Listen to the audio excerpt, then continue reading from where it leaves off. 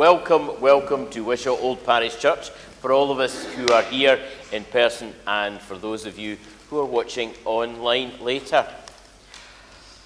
Well, I think I've run out of things to say, haven't I? 3 Sundays to go for me. We come here to worship God. We come here with a sense of joy and peace, and we look forward to receiving the grace of God during our service today. Let's just relax, contemplate, reflect, just have a moment of quiet as we prepare ourselves for our worship this morning.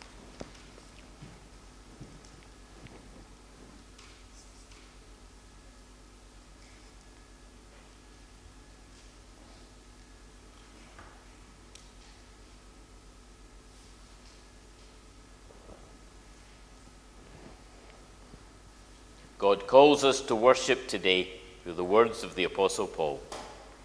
And as for you, my friends, you are called to be free. But do not let this freedom become an excuse for letting your physical desires control you. Instead, let love make you serve one another. For the whole law is summed up in one commandment: love your neighbor as you love yourself. Let's join in singing our first hymn of praise today, hymn 600, Spirit of God.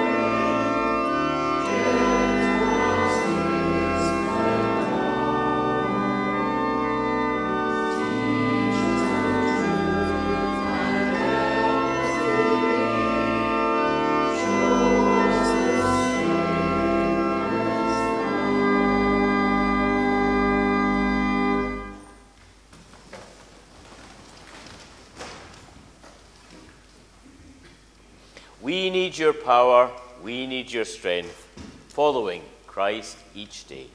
Let's join our hearts and minds in prayer today as we seek the power and the strength of our Lord. Lord, you bring us here each week. We join as being part of the worldwide family of the faith. Let's think of those in distant lands worshipping today in churches large and small. For each one of us is part of your body, the body of Christ, which we call your church. For we are a congregation, an assembly of believers and worshippers, to come and serve and learn about their Lord. Holy God, divine being, creator of heaven and earth. These are grand titles. But you who are our friend, our helper, our inspiration and comforter, may your presence be with us today and each day as we walk with you. For in the form of the Holy Spirit, as part of you, you are that creative spirit of love which lives next to our hearts and our very souls. Lord, may we offer you the love of our hearts, the words of our thoughts, the actions of our bodies, to be this your servant in the world, to become the disciples who follow in the ways of Jesus, to be today's apostles who live and share in the world the gospel of good news. Forgive us, Lord, when we let the ways of the world block the goodness of thy love, prevent us expressing the compassion of thy kindness, and de-energize us as we work for the kingdom. Living God, help us when we are unable to understand the tests and the challenges, the times and the troubles that make it hard to follow our faith. Be the light that keeps us on the pathway. Be that light to becoming the Christian follower as we offer a helping hand to others. We remember people who are low, and we have an awareness of living, behaving, and speaking in a manner worthy of you. We do so, Lord, in the name of Jesus Christ, who teaches us in the Lord's Prayer to say together, Our Father, who art in heaven, hallowed be thy name. Thy kingdom come, thy will be done on earth as it is in heaven. Give us this day our daily bread, and forgive us our debts, as we forgive our debtors. And lead us not into temptation, but deliver us from evil. For thine is the kingdom, the power, and the glory forever. Amen.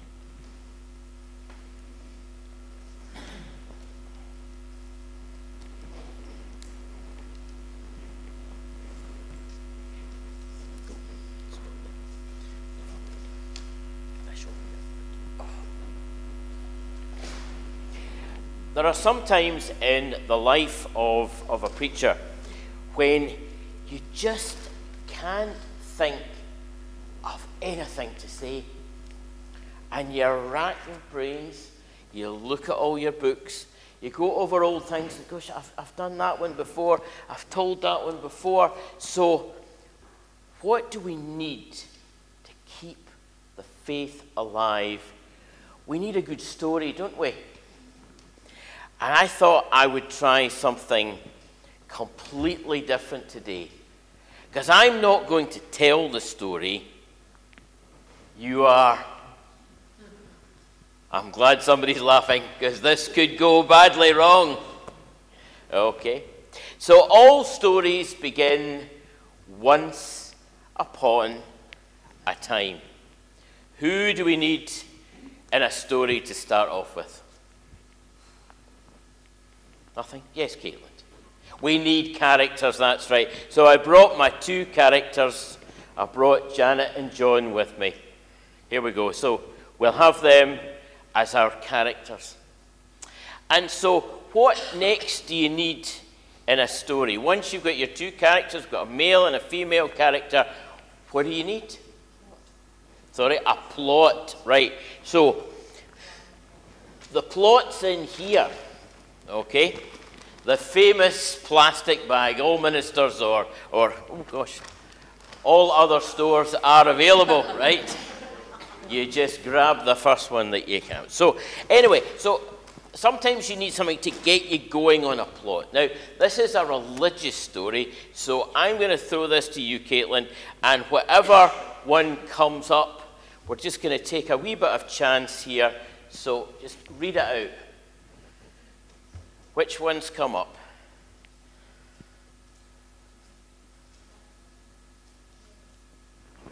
So what came up was we need a story about the cross. Okay? So Janet and John are following the way to the cross. How are they going to follow the way to the cross? Walking, that's right. So anyway, I've got here, I'm not priming you in any way, am I? No, I'm not priming. So anyway, you've got to have good insoles. You've got to have really good insoles. So Janet and John are going to walk the way to the cross with really good insoles on their feet. And it's a journey. A good story is really a journey. And on the way, well, what happens on the journey? Let's get Caitlin to help us here. What happens on the journey of life, Caitlin? We'll just leave that one up there in the meantime. So, what happens in the journey of life? Janet and John pick out, and we'll make this story. Well, it's a religious story, so she's picked out the Bible. Isn't that amazing? Goodness me. So, as you walk along life, Janet and John, you're going to need the Bible to find the cross. If we don't have our Bibles, you're unlikely to find the cross. You know, you might, but you're really unlikely to find the cross. What's going to happen next in our story? Well, where's the story taking place, Caitlin? Scotland. Thank you, Doris. Yes, that's right. Now, this story is taking place in Scotland, and really you'd be very foolish to go for a story in Scotland without your umbrella. I'm not saying you're going to use it, because as we know, it's a very sunny country. One day a year, okay? What else have we got in here, Caitlin? So the story to the cross by Janet and John. Oh my goodness, what have you chosen? Squeeze it. Who comes with you on the story of life? Whose do you think that this is? That's a dog. I've just got a new puppy. That's right, and this is the puppy's favourite toy. I couldn't bring the puppy with me today. It would have been really, it would have been far too much. So on the journey of life, we need to take our companions with us, and I'm taking my new puppy with me. Who else have we got, Caitlin? We've got smiley face. That's right. There are going to be happy times. In life, there is going to be some happy times. But let's just see what else is in here.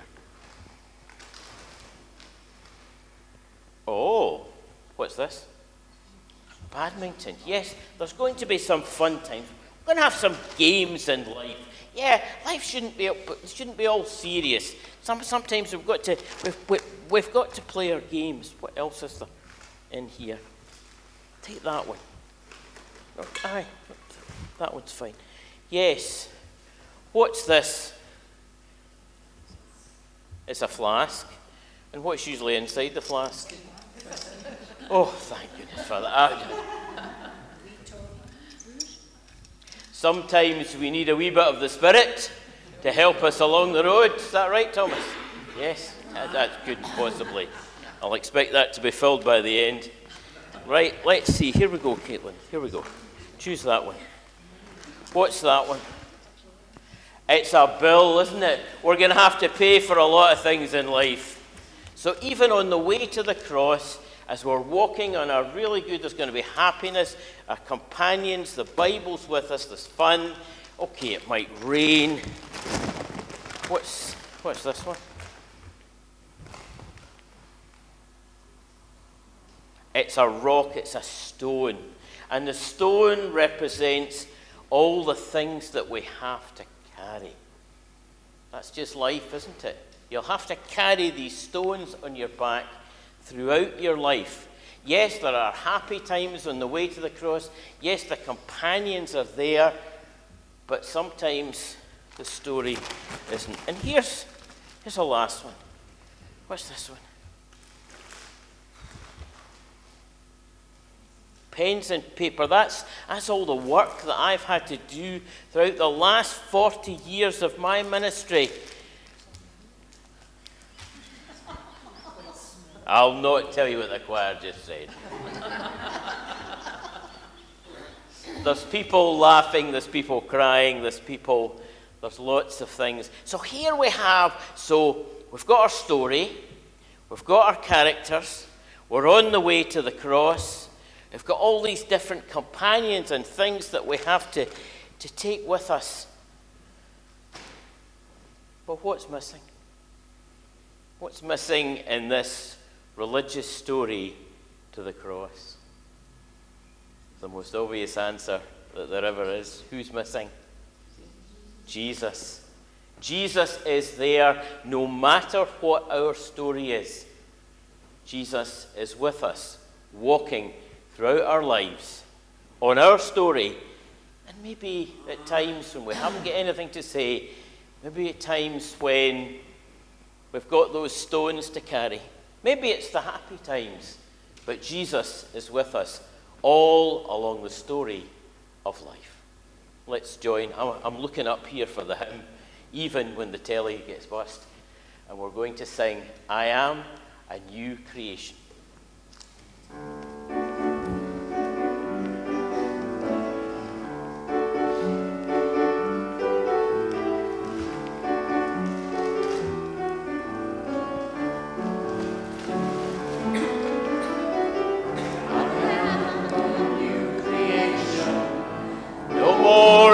Contemplation, here in the grace of God I stand.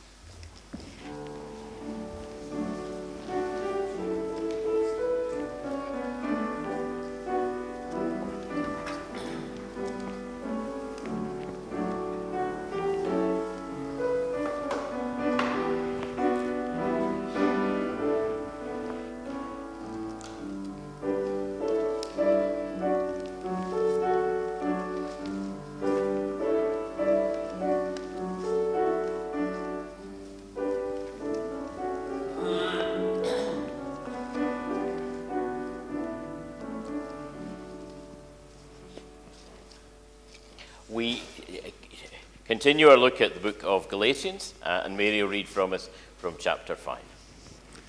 Galatians chapter 5, reading from verse 16.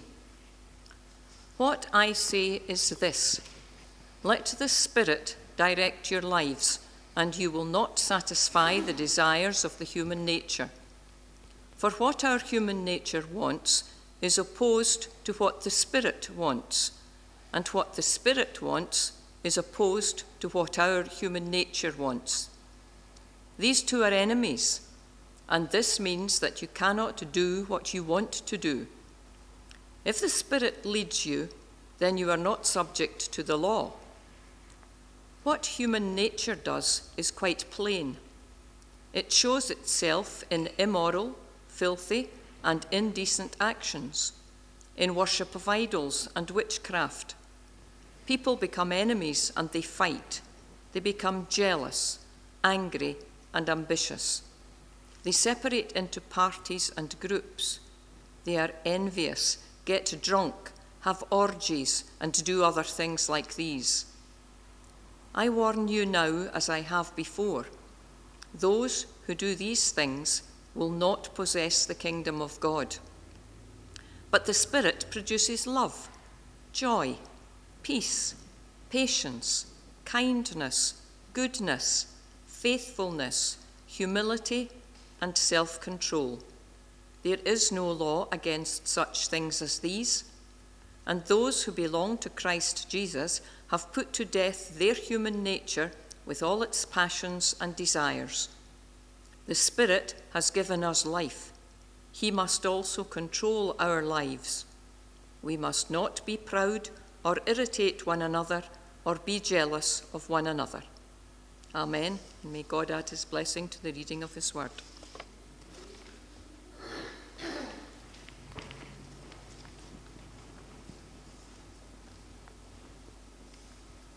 Thank you, Mary. And now we join in singing For Your Gift of God the Spirit.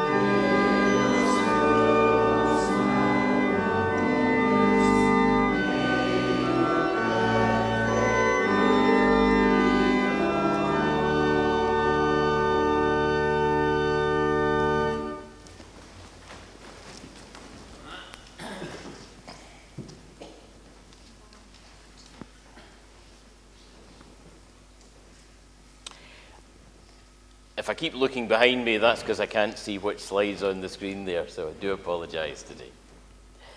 Now may the words of my heart and the meditations of my mind be acceptable in thy sight, O Lord. Amen. There is a new biopic on television about Mozart, those of you who like classical music. Mozart, the child genius who never quite escaped the fame throughout his life. And it's true that many talented and skillful people, which sets them apart from the norms of us all, somehow their talent imprisons them, prevents them from being happy and fulfilled. Life, fetes them. We offer them applause, give them riches, adoration, admiration. But somehow their life is not satisfied, and they become imprisoned in their fame. Are both on? Okay. Which one's that? Okay, that's the right one. I've also been watching the series about the life of President Zelensky, a man who had ambitions as a child to become a comedian, an entertainer. And then he played a politician in a fictional TV series. He then took on the mantle of being a real politician in a corrupt state. The people projected the reality that they wanted from their politicians. They wanted an honest, they wanted an upfront man with values and desires. Now, he's a very small man. He's somewhat comical on the world stage. He started his life as a comic. And therefore, naturally, the other world leaders would think, he's a bit of a pushover, that man. And we all know what happened. He was capitulated, catapulted into becoming a world leader. A world leader whose aim in life is freedom. Freedom for his people, freedom for his nation, and freedom for their very identity. Two figures in life, one imprisoned, one of the most talented musicians the world has ever seen or heard, and another man who was catapulted into reality to bring freedom. And so what comes into my mind often as I think of these ideas are songs. And a very famous song by, again, a musical genius, Freddie Mercury. A deeply flawed and troubled man throughout his life, who sadly died of AIDS in very tragic circumstances. And yet, that song, I Want to Break Free, came into my mind. And we used to have a video of Queen's greatest hits. And one of my loveliest memories as a father was seeing my two little girls, who are now two young women, well over 20 years ago. And we used to put on this silly video, and they would dance around to Freddie singing, I Want to Break Free. A lovely memory, but there's a serious side to it. And so that's the lead-in to this part of the book of Galatians. Some scholars have called it Paul's gospel. He wants the people to break free. There was a tension within the Christian church, and he doesn't want them to return to being slaves, either slaves of the mind or literal slaves.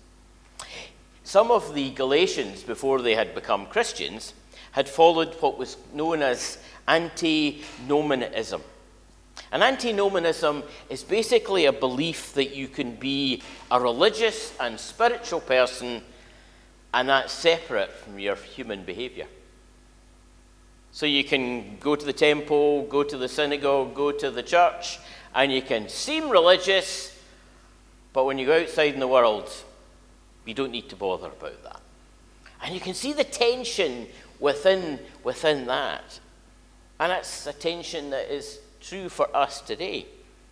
And so Paul wants his Christians, his young Christian church, to be real Christians.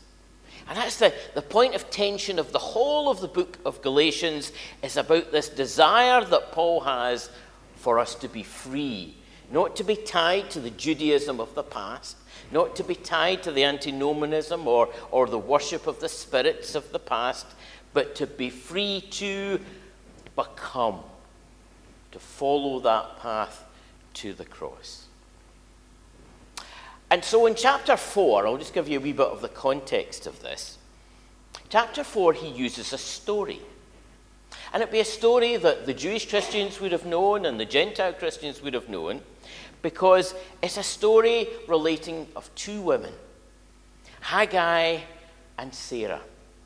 And it comes from Genesis chapter 3, if you want to read their story, and goes on to chapter 22.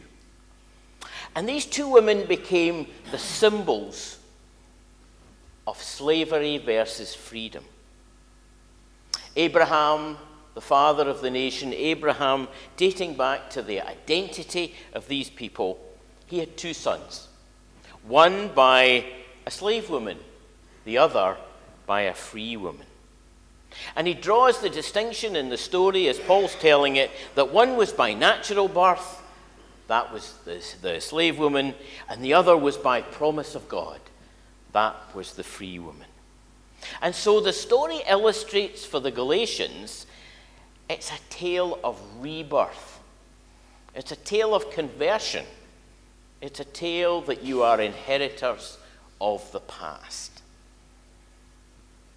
In the story of Haggai and Sarah, the rebirth of the people of Israel by God's Spirit. There was a conversion that meant there was a new ethnicity, and finally there was freedom to be free. So that was the purpose of that story. And so we come to chapter 5. And chapter 5 begins with these words. Freedom is what we have. Christ has set us free. Stand then as free people. Do not allow yourself to become slaves again. Oh, you put that up.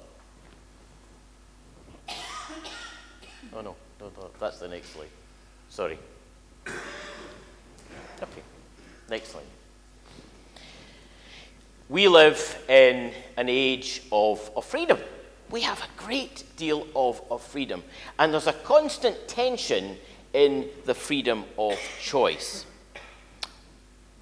Whether it's the right to die debate, that's coming up before Parliament very, very soon. And there's been a constant debate in the Scottish Parliament. The right to choose your own gender. Those of us of an older generation, those of us of a religious persuasion, find that a very, very hard debate to get our heads around. There's the right of us all to eat, to smoke, and to drink versus the cost of our health. There's the right to be anonymous online and say things, positive and negative, about people in the public eye. All these topics are big topics. They push us in our choices one way, they push us in our choices another way. They put us into a camp. Do you agree with that side? Do you not agree with that side? They make us uncomfortable when we have a viewpoint and the people we're talking to disagree with our viewpoint. Most people here are Presbyterians. And the one thing about Presbyterians is we're all bolshy. We're all free. We all don't like someone telling us what to think. We defend the freedom of our religious faith. Now, many sermons will come down on one side or other of these big social issues. But how are we to judge these social issues for ourselves? And this is the whole point of the book of Galatians. How are we to be free to answer these particular situations in our society, which any society has these big issues? And so Paul's answer is very, very plain. We are being led by the Spirit of God within us. Led by the Spirit of God. For this, the Spirit is the free agent. For the Spirit shapes the very qualities of our character. We spoke in our sermon last week about recapturing the church's intergenerational DNA. That just basically means having a church full of children, young people, growing people, middle-aged people, and older people. it doesn't happen overnight. The DNA is the classic nature versus nurture debate. And yet, being in a Christian environment, then some of Christianity will rub off on us. We know that a child is not going to remember the beliefs and the doctrines of the Christian faith. That's why we use humor and we use visual images. But if a young person mixes and mingles, then some of the Christian character that we have rubs off on them. There are many people within the church say, well, what's the point of having all these organizations within the church, whether it's Boys Brigade or Girls Brigade or Guild or, different organizations. If we don't experience life with one another, if we don't experience the story with one another, we need to play together. We need to socialize together. We need to care for one another. We need the basic human needs of company and activity. And so what lies beneath the church, whether it's gathering and worship, whether it's all the organizations, whether it's all the structures and systems of the church, is the Spirit of God. And this Spirit is manifested in the tensions that come out in chapter 5, where Paul says to us, you're going to get taken over by your human desires and your passions. And there's a whole list of human desires and passions, from immorality to filth to jealousy to anger. It goes through a whole list of the parts of humanity that we have. They're part of us, whether we like it or not. And so Paul says, are you being drawn by those, or are you being drawn by the Spirit? And Paul wants his Christians to have what we knew in the old days as an upright moral character. He wishes to foster this in his young church. He sees that will be the church represented in the world, full of people with an upright moral character. And so how do we get those spirits? And so he gives us that list of things that we don't want, and then he gives us the list of things that we do want. Love, joy, peace, patience, kindness, goodness, faithfulness, humility, and self-control. These are all known as the fruits of the Spirit. And so Paul says to us really bluntly, it's a very seminal passage within Scripture, if you go down the road of being controlled by human desires, this will lead to ruination. But if you go down the road led by the Spirit of love, and the Spirit of love is the cause of all the other fruits of the Spirit. In Latin, it's sine quod non. It is the cause. The others don't happen unless we have that love within us. We have love. And then we have joy and peace. And Paul mentions this word joy over 40 times in his letters. Often Christianity gets a bad rap as being slightly negative. Paul wants us to have the joy of life. But he knows that life is not always great, so he wants us to have peace. And there's no one definition of peace. It's not war, it's not fighting, it's not anxiety. It is peace within and peace without. And then the qualities of the personality. I wish I had all these. But if you meet someone who's patient, kind, good, someone who's faithful, someone who's humble, and someone who is in control, then you think to yourself, that person is guided by the Spirit. The older translations use the term walk by the Spirit. So what did Paul mean by this? Well, to walk the word in Greek means to go. It's the movement. But it's also how we should conduct ourselves in our lives. So as we reflect on someone like Mozart, who we admire and revere, and yet when you examine Mozart's life, it was deeply flawed. Because he was exalted in one particular quality of life, and the whole part of life just wasn't there. Do you think of President Zelensky? What strikes you in the film, the 3 parts of the film that I've seen, is how humble he is. He's really struggling with this real person. He wasn't a natural politician. He doesn't seem to want to have power after the war is over. He just wants to have freedom for his country. In the Old Testament, they believed that the Jewish law, the Jewish Torah, the commandments as we know them, the 10 Commandments, were the qualities that lay on God's heart. Ezekiel in the Old Testament promises that God's people will walk in his commandments when he puts his Spirit in them. And they believed that God's Spirit was breathed into us, Ruach. Paul said to this young church, I want you to be real Christians. I want you to have a DNA and an ethic which is worthy of Christ.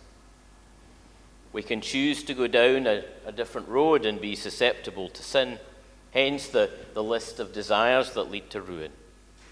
But Paul takes this Old Testament notion of God breathing life, God breathing his Spirit into the people to give them a new heart. And he sees that in the fulfillment of Jesus. And so we come, as it says, as God's, part of God's living Son, not only walking, but being guided by the Holy Spirit. Amen.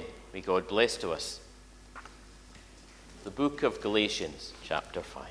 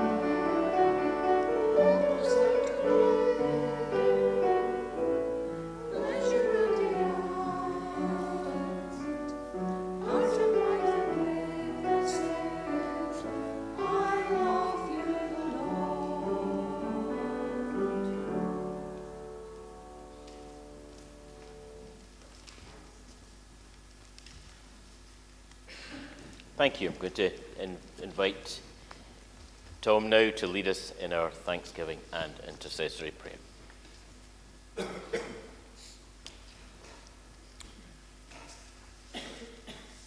Let's come together in prayer. Lord, you have created a world full of people, a universe full of planets and stars, a world of richness and variety that we all share and enjoy. You sent us your Son Jesus to show us how to live in our world. May we have the grace to follow him. Loving God, we are sorry when we have wandered far from you, when we have not listened to your voice and listened instead to other voices, the voices of greed and selfishness. You have offered us abundance of life, but we have settled for so much less.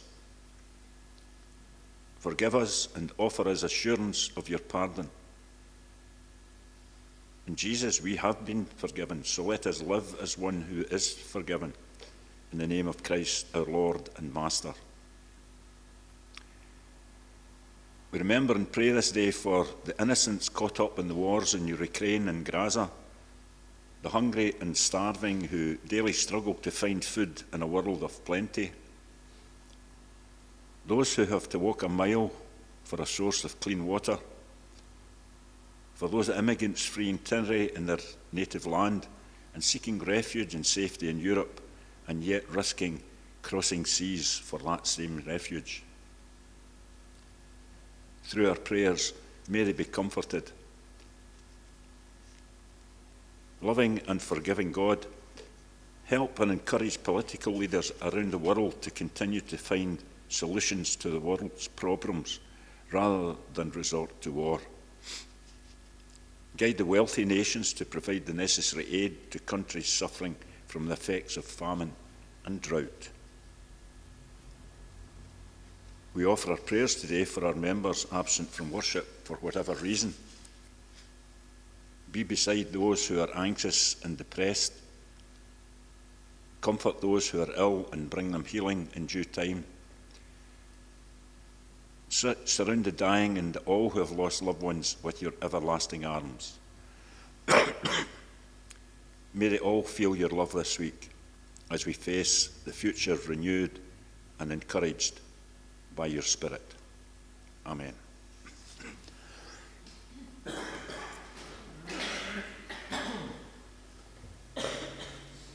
And now our offering shall be received.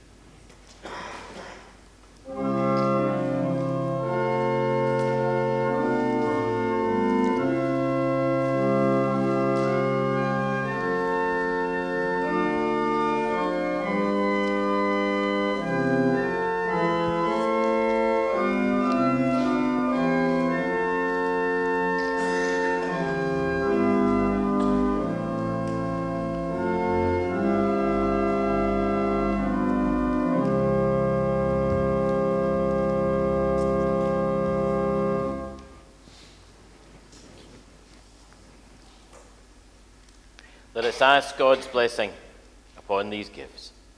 Lord God, we adore thee. Come to worship and lay our lives before thee, giving thanks and praise for our life and faith in Jesus.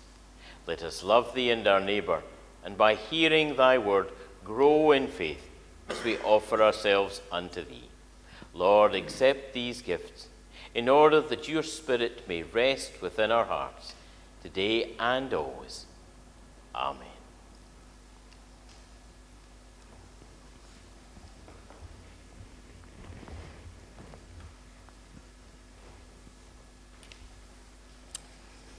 Good morning, friends, and welcome as always to our service, and a special welcome to any visitors sharing time with us this morning, whether they're here in church or watching online. For those that are here, please take time to share in that wider fellowship in the hall following the service. As always, our thanks go to Keith for his conduct of worship and that reminder that the Holy Spirit guides our life journey. Also to Mark for leading our worship at the organ and for his support during this past 3 weeks or 4 weeks so while May has been on holiday. To Mary for her reading, to May Hawthorne for the preparation of the PowerPoint, and to Neil, who's flying solo today over at the recording desk for his work in the recording and the later upload today. I'm delighted to report to you that Betty Gray is recovering well after treatment at home. However, Rena Boyd, who was discharged from hospital on Wednesday, was readmitted on Thursday, and she's still there, but we believe she is improving. And Walter Gray, his turntable in June. June is now his nursemaid because she's in bed with a flu. Our prayers, as always, for a speedy recovery to anyone who's ill. And remember, as always, stay safe, stay calm, stay praying, and God bless you all. Following the pattern of last week, there was a further meeting of the subcluster dealing with the implementation plan, and it is our agreed policy that after every meeting there will be a statement read to each congregation in the cluster to make you aware of what is going on, and also to dispel the rumour mongers, the soothsayers and conjecturists in the town who hear a small snippet of information and turn it into something completely different. There is a copy of this statement and indeed last week's statement at the rear of the church if you want to take it home and read it, please, and form a library. But to the report on the meeting that was held here last week, it was confirmed that the churches would remain open until sold, and that some church activity must take place regularly to comply with insurance and other logistical matters. The Church of Scotland draft template will be used as a guide through the subcluster to guide our discussions and decision making. That's available on the church's website if you want to have a look at it. A small number of possible names were elicited from harmonious and constructive discussion which took place. It was agreed to revisit this issue and that further consideration would be given to the matter before any particular name would be put before the three congregations. So the congregation will have to vote on the final name. The charity number will be determined by Presbytery as the existing charge with the highest reported cash and investment balances, and that, as a matter of record, will be Wishaw Old. So we will retain our charity number, but obviously the name of the church will change. As far as the manse is concerned, it's been agreed, subject to the approval of the respective church sessions, the Presbytery of Forth Valley and Clydesdale, and the General Trustees, to sell the manses of Cambusnethan Old and Morningside and St Mark's, with Wishaw Old manse being retained at this time. The free proceeds from such sale will be held in the Consolidated Fabric Fund for the new United Congregation, and we will seek the input and cooperation of the General Trustees in the Church as regards the procedure and processes. There was some debate on the size of the kirk session. It was unanimously and unequivocally agreed that the number of trustees from each existing congregation be equal in number in a new union, and that all elders being pastoral in capacity. No elder will be debarred from any kirk session meeting if they wish to attend.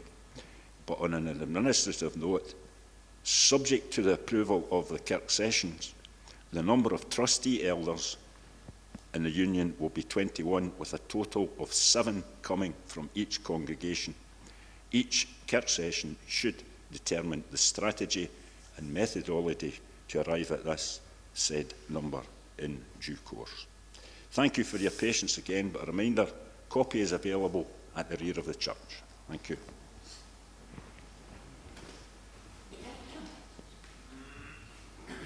Thank you, Tom.